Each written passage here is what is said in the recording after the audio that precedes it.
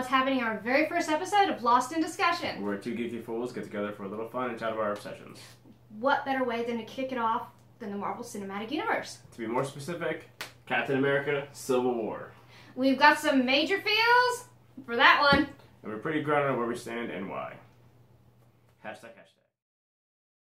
This is why I choose Captain America, because I think his morality is his biggest superpower at this point. In the Marvel Cinematic Universe, everything has become so chaotic that the government, he just has no faith in them. And S.H.I.E.L.D. has fallen, and he's supposed to believe that this organization that bands together, they're supposed to dictate what is or isn't the right thing to do. No way would I sign on that dotted line, and he's correct in doing so, because they're going after Bucky Barnes, who happens to be his best friend.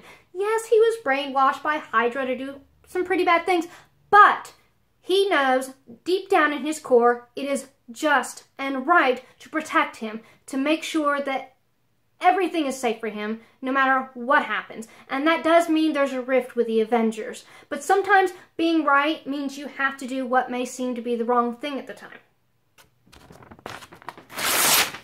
That's nonsense. This is where it's at. Team Iron Man all the way. He should have signed the papers from the start.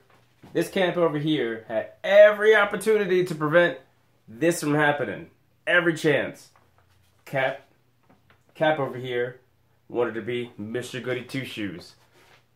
Iron Man just wants to save the world. Cap was in the way.